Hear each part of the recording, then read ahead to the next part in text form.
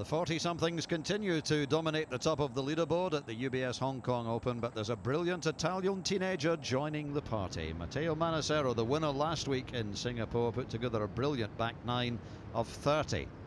This for an eagle at 13. That was followed by birdies at 14, 15, and then after a second of great brilliance into 16, another birdie. He really is playing wonderfully and is now looking at a fourth European Tour win while still just 19 years old. Zhang Lian Wei no longer plays a full schedule on any tour, but the 47-year-old Chinese has really rediscovered all the old feelings here at Fanling. Wonderful start after that birdie at the third. He played a fine second into the fourth, birdied that three in a row early on, and although he had a little run of bogeys later in the front nine, still managed to record a 69 to be 9 under par. It's 7 years since Michael Campbell last won. That was the year, of course, in which he became the US Open champion, and he got off to a terrific start with a birdie at the difficult opening hole.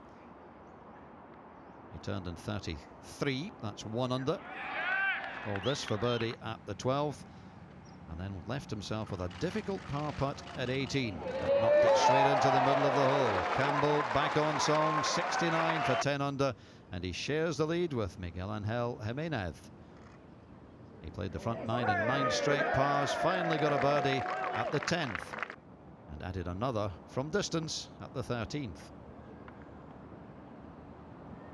The Spaniard bogeyed his last 2 holes in round 1, but hasn't had a bogey since. Missed the green at 18, but played a terrific recovery.